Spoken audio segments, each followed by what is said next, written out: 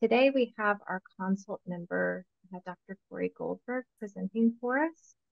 Thank you so much for being here. Dr. Corey Goldberg is a licensed clinical psychologist, certified EMDR therapist, and the founder of Shore Therapy Center for Wellness, located in the North Shore of Chicago. She works with adults to address the impact of anxiety, stress, burnout, and trauma in their lives with specializations in parent and caregiver burnout, trauma and PTSD, and affirming therapy for marginalized populations, including neurodivergent individuals and the LGBTQIA+ community.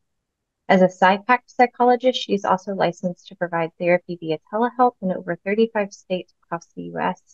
A passionate lifelong learner and teacher, Dr. Corey Goldberg has served as adjunct facility for the Family Institute at Northwestern University, supporting the graduate education of therapists in training, and is currently developing on-demand online courses for parents and kids with high support needs to address parent burnout and to support effective and affirming parenting for neurodivergent kids and children with high support needs. Dr. Goldberg, thank you so much for being here today. Thank you so much, Ellie, and I really appreciate all of the support that you have provided to help me feel prepared and comfortable in presenting today. So I really appreciate that. Last year, I talked kind of exclusively about Ross Green's collaborative and proactive solutions model as a tool for families. And I've been working with the model for about 10 years now. I've been presenting the model for about 6 years. And over more recent years, as I've continued to focus my practice work more with neurodivergent adults and with parents of neurodivergent kids, I've increasingly modified the model to fit within a broader framework of what I think of as kind of effective communication for problem solving. And in addition, kind of the broader framework that I tend to do with these individuals when we're working in my office, so that it aligns more fully with neurotypes such as autistic, gifted, ADHD, ADHD, twice exceptional, what have you, other neurodivergent or divergent neurotypes. But as I said, to kind of focus more broadly within this idea of what is effective communication for problem solving, because some of the maybe rules or expectations around communication that are effective when dealing with neurotypical individuals aren't effective when dealing with divergent neurotypes.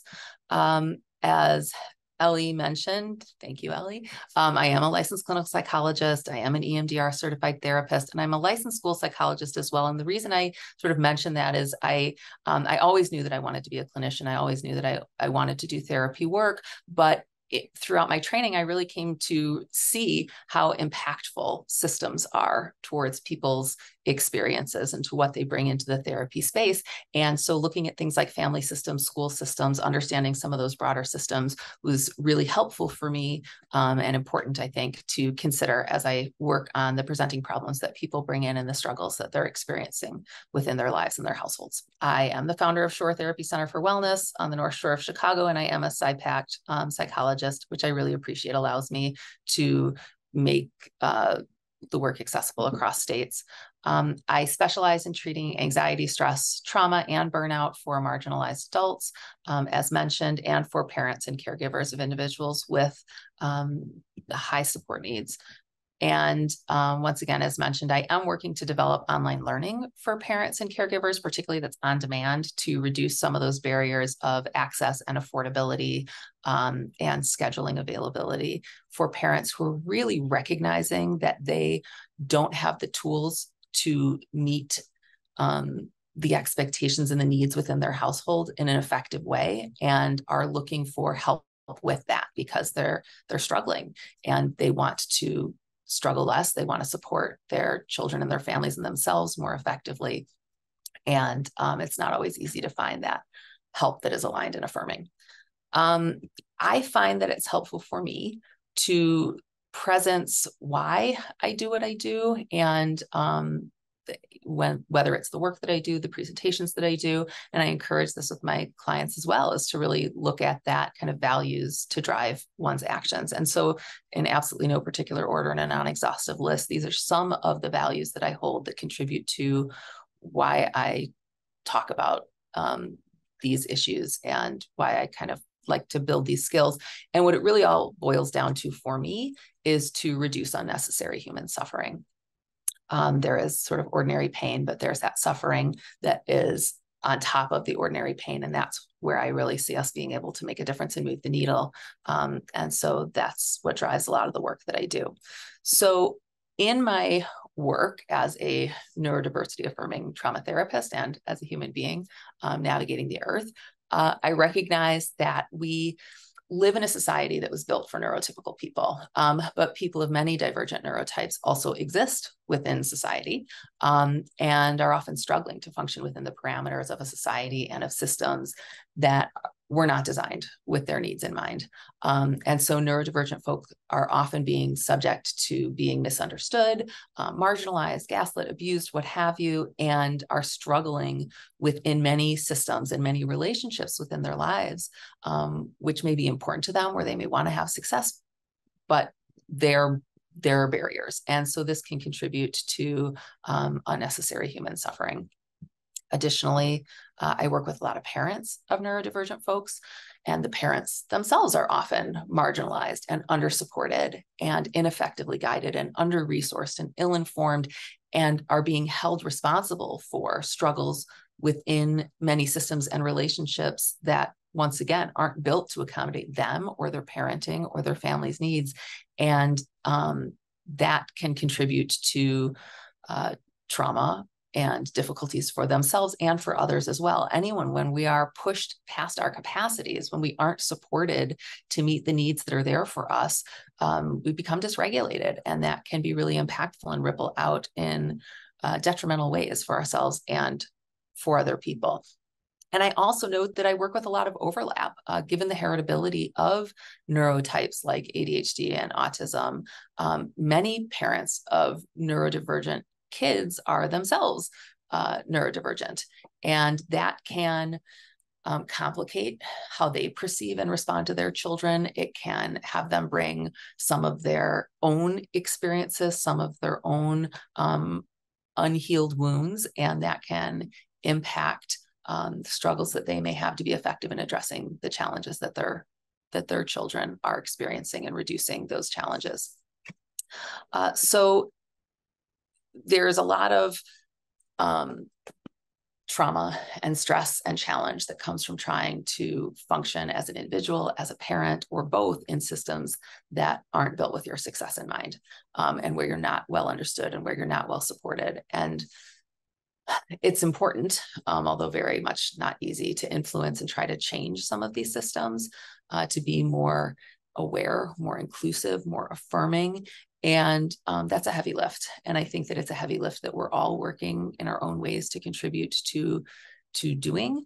But as I look at things, the family system seems to be sort of low-hanging fruit, that place where some of these grassroots efforts to change the experience of neurodivergent people can be really effective, because being marginalized and oppressed and misunderstood within your own family dynamic is unnecessary human suffering. So starting to talk with neurodivergent folks and families about viewing the struggles that they're identifying as problems to be solved, and bidirectional empathy and understanding as being essential to effective problem solving. And in doing this, we can reduce the unnecessary human suffering and trauma. We can address it at that level and start there, or at least affect some change there. So I realize that challenges of living as a neurodivergent person in a neurotypical world are complex, they're multi-layered. It's not as simple as saying, here's how to talk to your kids about having problems. But that is a piece within this larger piece when I work with parents that has a lot of psychoeducation, a lot of skill building, a lot of healing work that goes into my work with parents. And so when parents come in, oftentimes by the time they come in and are seeking out therapy support, they come in with all kinds of problems that they're identifying, all different ways that they recognize that they're struggling, that their kids are struggling, and where they feel ill-equipped to support their kids in navigating those struggles. And so they start to feel hopeless and helpless and out of control. They may have strained relationships with their children. They may have disagreements with their co-parent about how they should be responding to the struggles that they're seeing with their children. They may feel guilt or shame about being dysregulated, losing it with their children, not parenting in a way that's in alignment with their values. They may be struggling with burnout as they are trying to protect and shield their own really dysregulated nervous system. You know, that I love that chart that Bobby Joe shared about the polyvagal theory that really shows that kind of red zone, that burnout place. And the burnout place is not a place where effective parenting is really going to stem from. And, you know, while refrigerator parenting has sort of died out as a theory that's commonly spouted, it is still there in a lot of the feedback that parents get, that if they have a kid who is struggling in all these different ways and the common variable is it's their kid, then there is often the implication that it's their parenting. And when parents are trying and working really, really hard to get access to supports for their kids, to support their kids in a way that will be effective, and they're noticing that it is not working and they don't know what to do, that can be particularly painful feedback to get. So some of the things that I try to bring into my work with parents is validation of their experience and of some of their struggles, a lot of psychoeducation that might help them better understand their child, better understand the systems in which their child is being asked to function, in which they are being asked to function, radical acceptance and values-driven committed actions, as I said earlier, really focusing on values and having that drive how they address their parenting, building awareness of their own nervous system activation and tools to support regulation, once again, using that kind of polyvagal theory and psychoeducation there, learning how to notice the interoceptive piece. What does it feel like? How are you regulated or dysregulated in your body? And how can you support regulation there? Identifying their own narratives, their own isms. Oftentimes there's a lot of ableism to identify and internalized ableism that's there, their own activating cues. There may be trauma work to do from their past, working on compassion and self-compassion, how to bring that into some of the challenges that they're experiencing. As I mentioned earlier, kind of reframing this idea of the problems that you're having are indicators of struggles that you're having, struggles your child is having, struggles interacting with systems, or even within the household or within family dynamics, and then building the capacity to identify and use more effective communication and interventions to compassionately address these struggles in a way that's in alignment with your value and that helps you feel safe and regulated within your body and safe and regulated within your household and within your family system. So that is where this piece fits in, where I use the collaborative and proactive solutions model and this broader idea of effective communication for problem solving is this piece of it, building the capacity to identify and use more effective communication and interventions. So what is the collaborative and proactive solutions model? At its core, it is a structured communication model, and I like that piece of it. The CPS model, and I'll talk about this on the next slide, it was not designed with neurodivergent people in mind, but there are many aspects of it that are kind of neurodivergent aligned in their components. And so the structured communication model, having a structure and predictable way in which we are going to engage around struggles when they arise, can be helpful. It's like scripting. It's developing sort of family system, a clear family path around what we do in this situation. The CPS model is aimed at solving problems in a collaborative way, and it emphasizes very much the importance of understanding and addressing the concerns of all the involved parties and systems. And this also is really nicely neurodivergent aligned in that it's bottom up in its approach. And I'll talk a little bit more about top down versus bottom up in a moment. But it also takes away that idea of power dynamics and hierarchies. It's not, there is collaboration. Both people's experiences, thoughts, and participation is equally valued and needed. So it's not just about, I'm the parent, I set the expectations, you need to conform to them. It removes that hierarchical piece of it. And lastly, it aims to support meeting expectations by identifying and removing barriers to success. And that really is sort of as partnered with that step above, that the idea that we need to understand what's going on here and what's contributing to the struggle that we're having. And in order to remove the struggle and meet the expectation, we need to know what the barriers are to meeting that expectation and work together to remove those barriers. And that's that sort of really bottom up piece. We really need to understand what's underlying the struggle that we're having in order to effectively address the struggle that we're having and resolve the problem. So a very brief history of kind of the evolution of the CPS model. It was developed by Dr. Ross Green initially to address problems and problem behaviors that were seen with children who are often characterized as being oppositional or defiant. Once again, it wasn't designed for neurodivergent kids, but there were probably a lot of neurodivergent kids within the group that was being identified and targeted. And I really like that the way that the CPS model conceptualizes a problem, that a problem exists when there's an expectation that isn't being consistently met. So that's not to say the problem is you're failing. The problem is you. The problem is your abilities, capacities, or execution. The problem is that there's an expectation and there's a struggle to consistently meet the expectation, which also leaves space for maybe a component of the problem to address and identify is maybe the expectation isn't an appropriate expectation. Maybe it's not realistic. Maybe we're not adequately supporting the individual so that they can meet the expectation.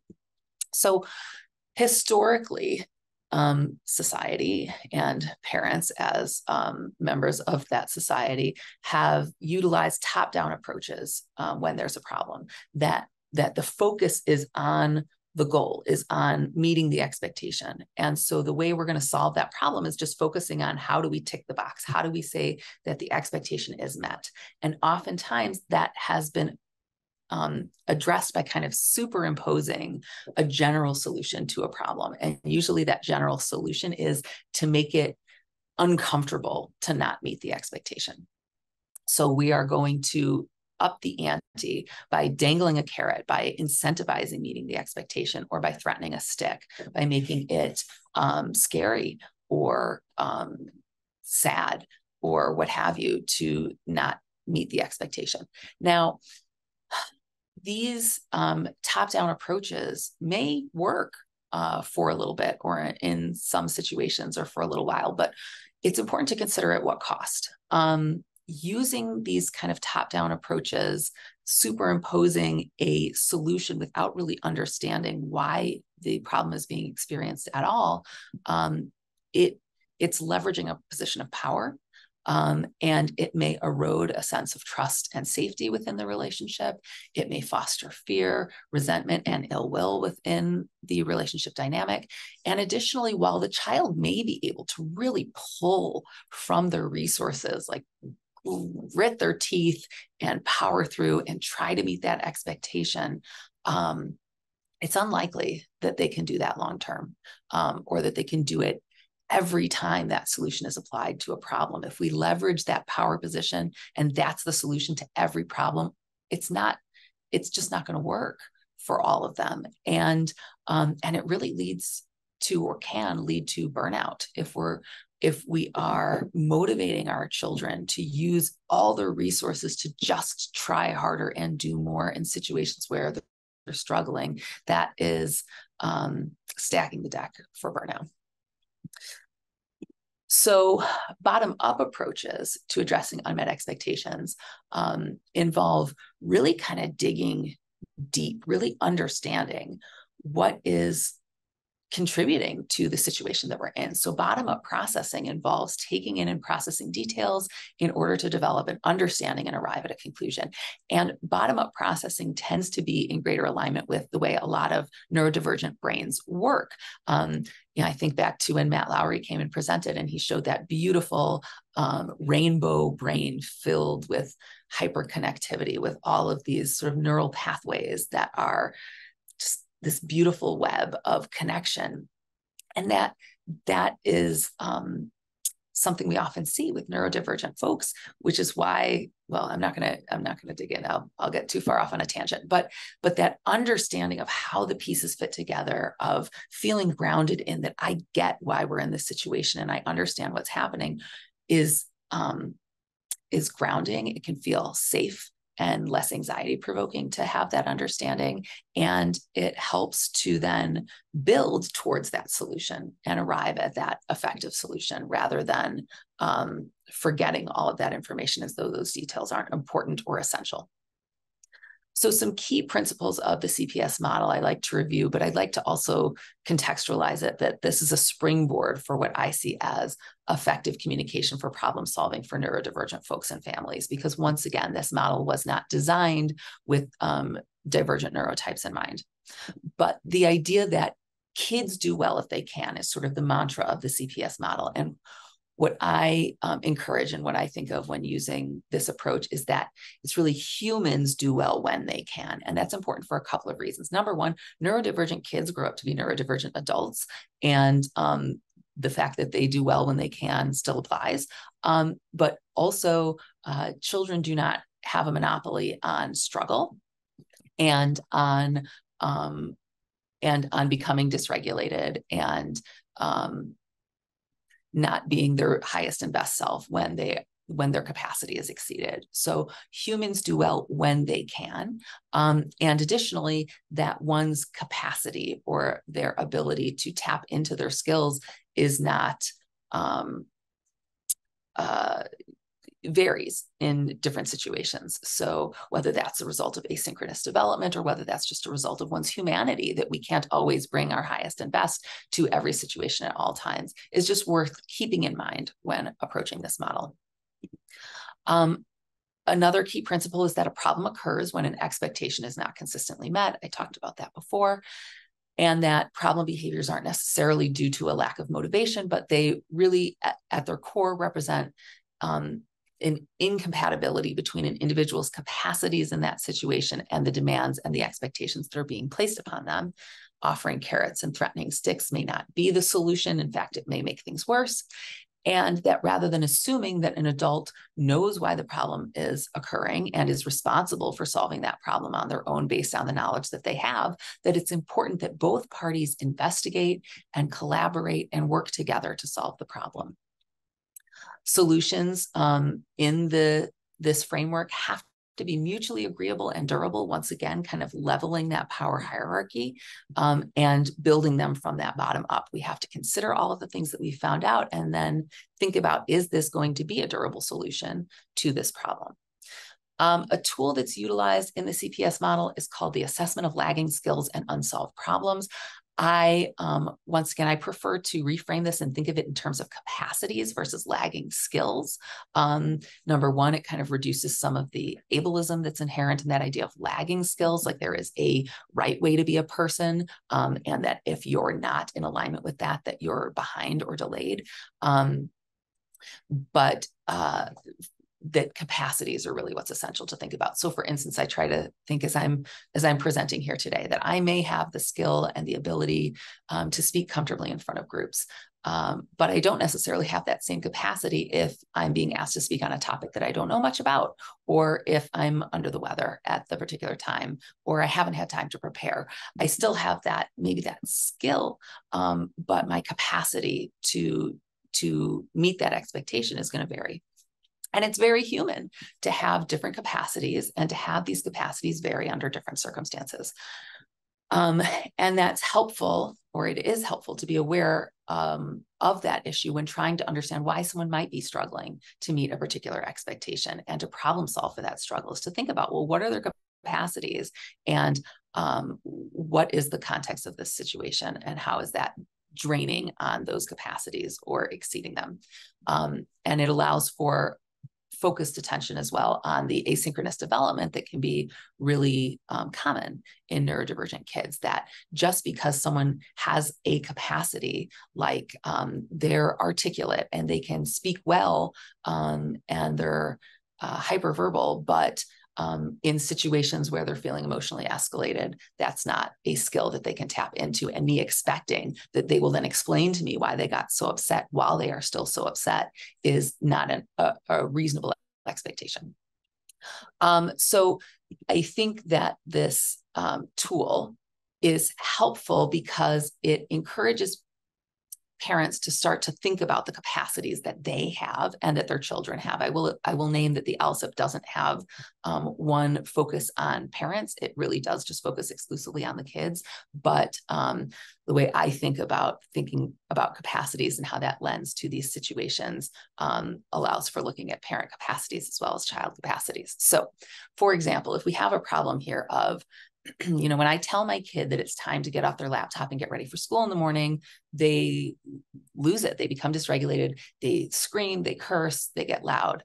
And so considering some of those capacities that might show themselves as we look through what are the capacities or look through that assessment of the skills that a child has through the ALSEP, it may call attention to the fact that, I know my child has difficulty handling transitions, and I know that they have difficulty managing their emotional response to frustration, that they have difficulty sometimes expressing their concerns or their needs or their thoughts in spoken word, particularly when they're escalated. So that ALSEP can help with the paradigm shift, with this beginning to look at it's maybe not just my child being willful or they're not motivated enough, but maybe there's something else that we need to take a look at.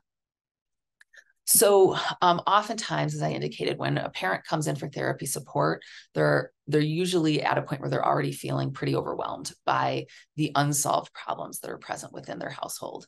And they often want to fix everything at once and eliminate those problems. But while I can validate that and have empathy for that, it is not realistic and it's likely not to be effective. It's going to be overwhelming and feel like too much, and then people shut down.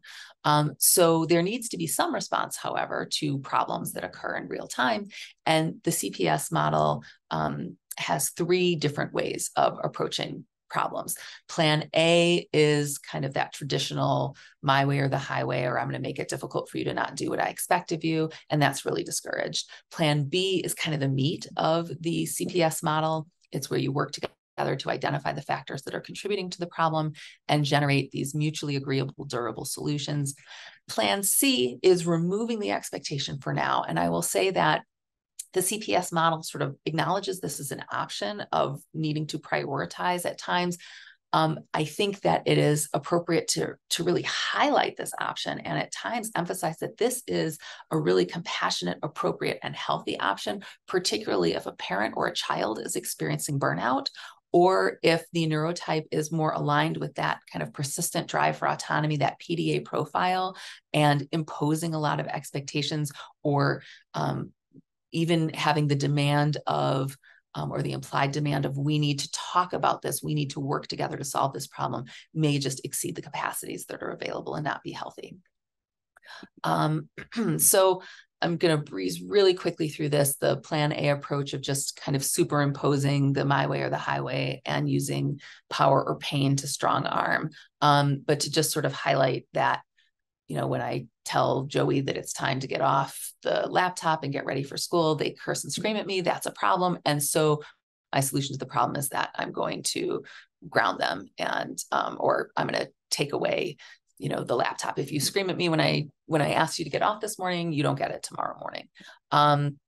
So Plan B, the goal of the CPS model, is that collaborative and proactive solutions piece where both parties' concerns are viewed as equally legitimate and essential to understand in order to solve the problem.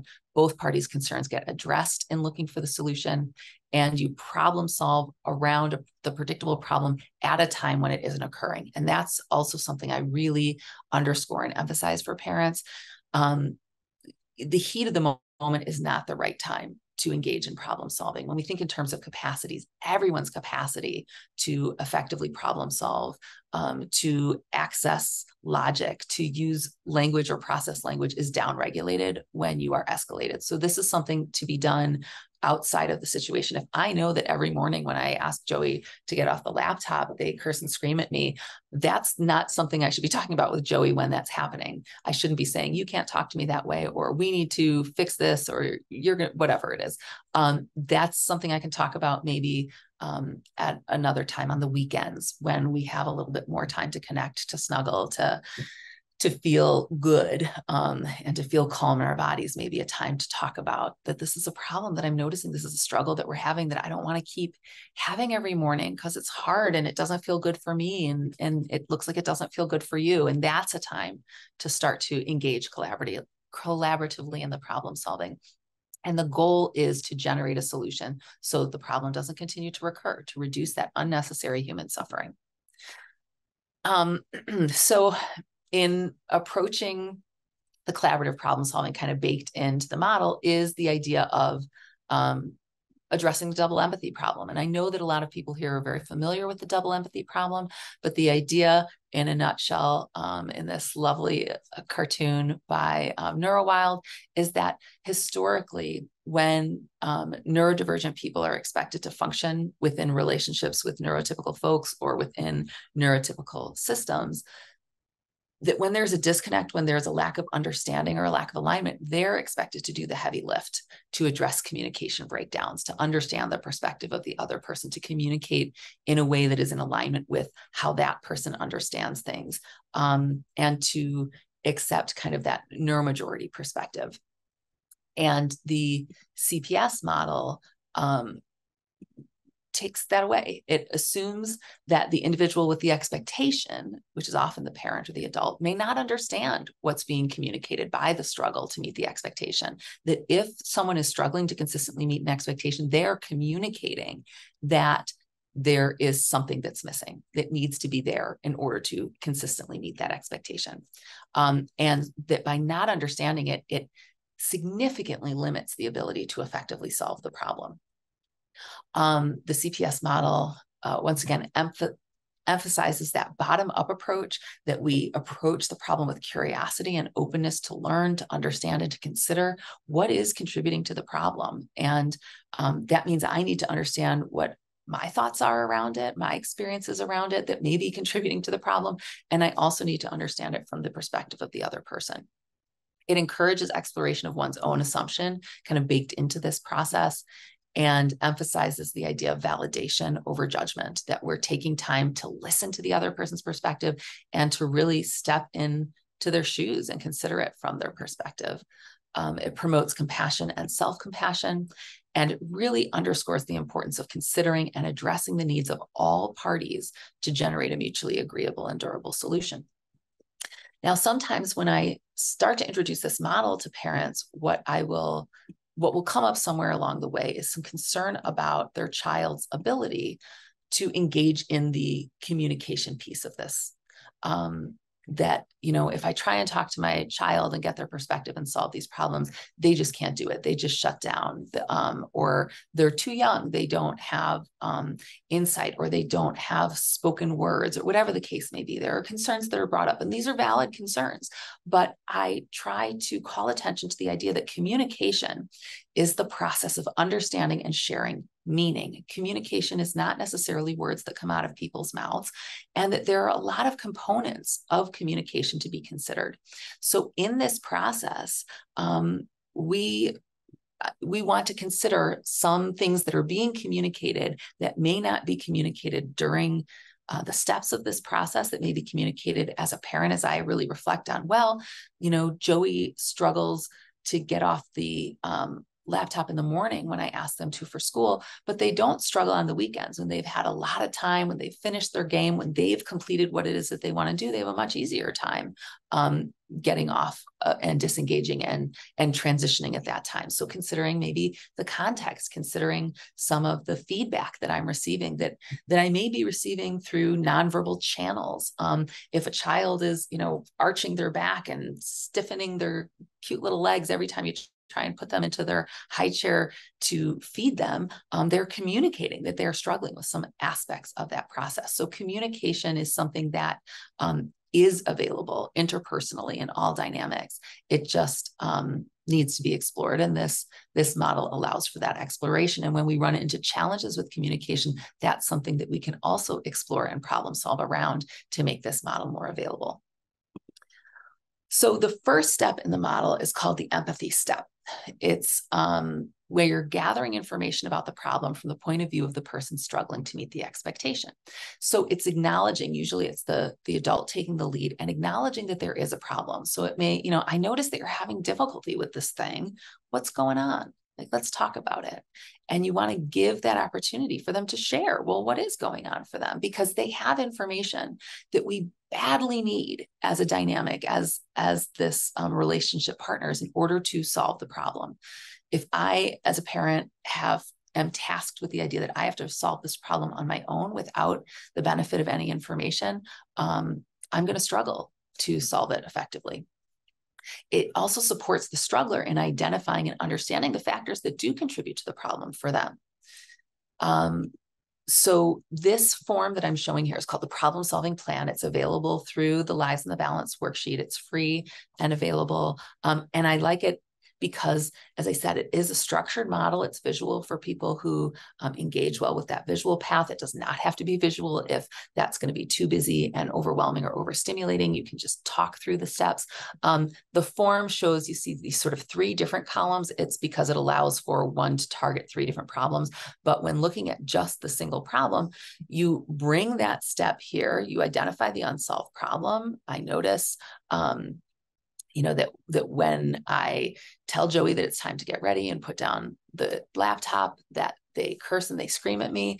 And so taking the lead on that problem is, I've noticed that when I ask you to get off of the laptop in the morning before school, that you have difficulty staying calm. What's going on there? And once again, the parent can keep in mind, the adult can keep in mind some of those considerations about their child's capacities that were highlighted during the process of going through the ALSA.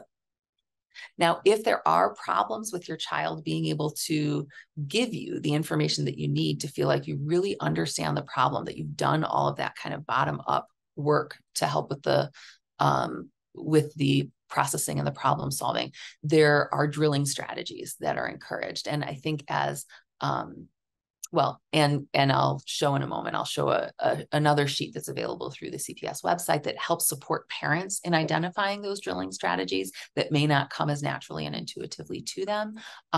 But a lot of these focus on reflective listening, who, what, when, where, why kinds of questions, highlighting exceptions. I notice that when it's the weekend and it's time to get off your laptop, that you seem to not struggle when I ask you to do that then. Can you tell me a little bit more about why that's different? It allows for the parent to make observations and be a detective there.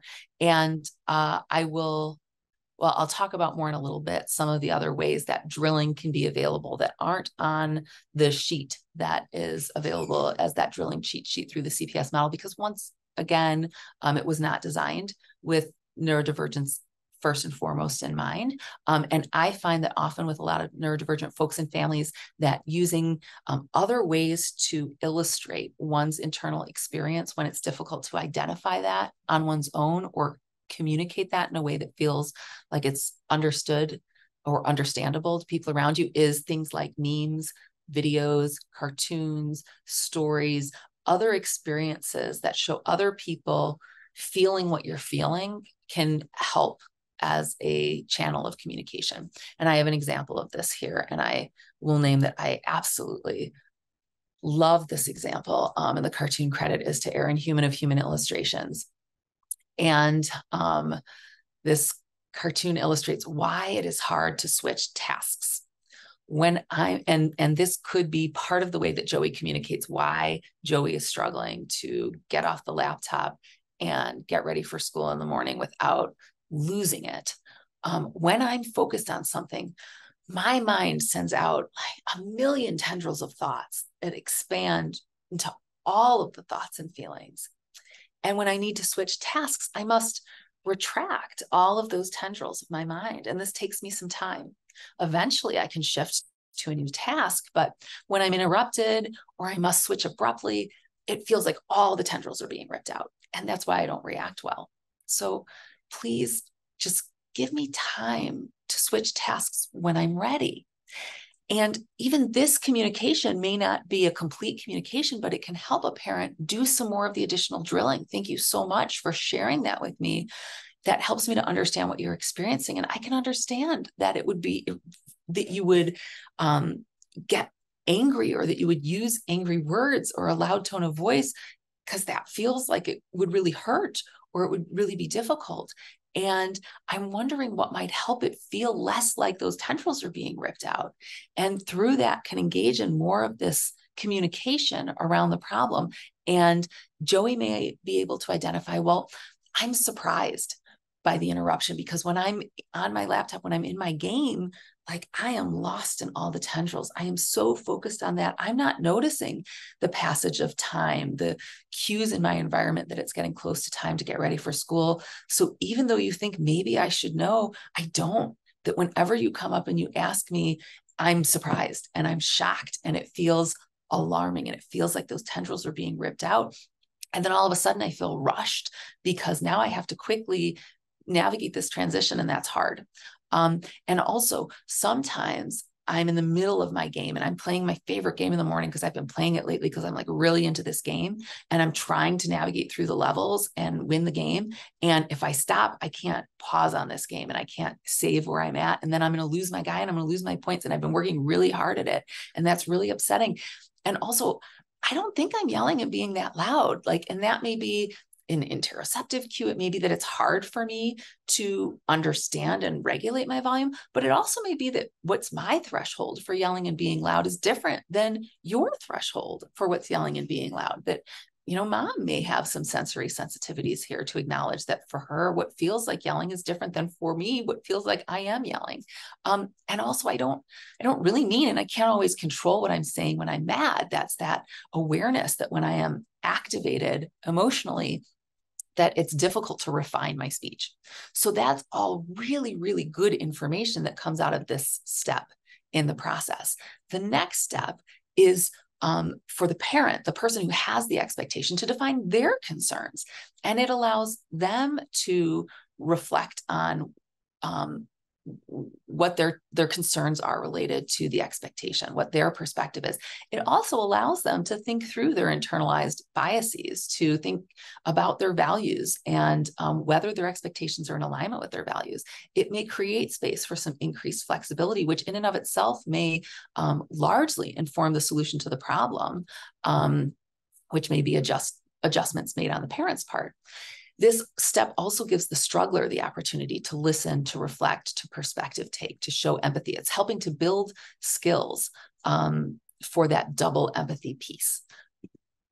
So in this stage, and I'm not going to spend too much time here, but let's look at what the expectation haver identified as their concerns. That if I don't tell you to get off your game, I feel like I'm responsible to be the one to tell you that you need to get off your game and keep playing, or you're not going to make it to school, because no one else in the household is going to remind you, and then you're not going to get off on your own, and we're going to be late. And if you miss the bus, I can't drive you to school. So I'm feeling pressure. I'm feeling keyed up. Additionally, it hurts my ears. I am really sensitive to noise, and I'm sensitive to the energy and the movement. And I get overwhelmed and frustrated when you scream at me. And I know I'm already keyed up and on edge, because I'm feeling pressure to get all of the things done in the morning that need to get done. And I'm feeling overwhelmed by the responsibility of it, because I'm the only one who's home in the morning to navigate through that. And so I'm recognizing that I'm already keyed up and on edge, and it just adds to the stress in the household in the morning. And so we take all of that information now in step 3, and that's the invitation to say, okay, we have started to do that bottom up part. We have really dug in. We've learned about what's contributing to this problem. And now, like, hey, let's work together to come up with a solution that's going to address those concerns, and that's going to help us identify a mutually agreeable and durable solution to this problem. And so here in this step, we've kind of cooked together all of the things that we identified in the previous steps. And the mutually agreeable solution that was identified here is that we're going to set alarms on the laptop to sound a 5-minute warning and an end time. to get off of the computer. And that takes some of the onus off of the parents, some of that sense of responsibility, that need to monitor, and the bringing of the parental stress and energy into the conversation. Also, that ending alarm is going to end 10 minutes before it's time to get out the door. So those little alarms are sort of that cue to pull back the tendrils. And then there's also less panic about the time that it's going to take to transition and do the final things to get ready at the end of the day. We've also identified that Joey's going to play games in the morning that aren't the ones that can't be paused, or where it feels like there's a strong emotional investment to progressing through them, so that there's less emotional intensity behind the need to transition away from it. Mom's also going to check in with herself and regulate in the morning before engaging with Joey, so that mom isn't bringing her stress and anxiety to a situation and kind of amping up what might be there for Joey.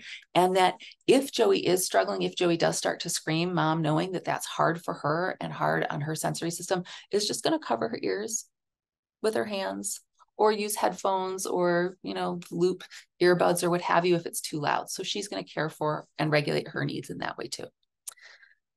So we've got our solution to the problem. And plan B does take work, and it does take energy, and it may demand additional resources. So I wanted to give moments of attention to the plan C approach, that sometimes the most compassionate response for children and for parents is to remove an expectation for now. Learning to let go of things for parents and children can be freeing. It can be a healing experience. It can help to confront some of the ableist ideas and promote values-driven, committed actions, to start to learn that we're going to focus on what works for our family. And that may look very different than the expectations that are in place for other families. And I'm also removing the burden to feel any kind of way about that, to justify it. I recognize that for my family, the values aligned, compassionate solution is to not demand this of me or of my child right now. So an example of plan C in this situation may be that identifying that when I tell Joey to get off the laptop, get ready for school, they curse and scream at me. And so I'm just going to wear noise canceling headphones, and I'm going to let it go if Joey's struggling on a particular morning. Once again, that may not be the compassionate place to end, because we are recognizing that our child is struggling, but it may be the right choice for right now. So in some key considerations that I just kind of wanted to wrap up with are that unwanted or unexpected behaviors are social constructs. They're subjective, they're value dependent, that society systems and their associated expectations are built for neurotypical folks. And these ableist ideas are often internalized by neurodivergent folks and families, and contributes to unnecessary human suffering. And this is a way to begin to highlight that and to break that down. Unmet expectations can lead to disappointment, frustration, and suffering on one or both sides. And if left unexplored and unquestioned and unaddressed, it can cause more problems. It can lead to more suffering. And we're seeking to reduce unnecessary suffering and trauma by understanding and validating different perspectives, by evaluating, questioning, and adjusting expectations, and accommodating support needs. And this is a piece, this is a formula for how to do this, for how to engage in effective communication aimed at problem solving that shares responsibility. And a structured model to script communication for problem solving can aid in navigating through problems to effective solutions. And for additional resources that may be of value to you or to families that you work with, parents of clients that you're working with directly, as I mentioned, I am working to develop online on-demand courses to speak to some of these issues, to focus on parent burnout, focused on effective communication for neurodivergent folks and families, affirming parenting for neurodivergent kids and families. And this, I always want to call it a UPC symbol. This QR code here, you can scan that to sign up and be notified of the courses as they're developing and when they launch. Two of Ross Greene's books are highlighted here, Raising Human Beings and The Explosive Child, which kind of break down and give more information about this model. The Lives in the Balance website has a lot of those free resources to help support practice with the model.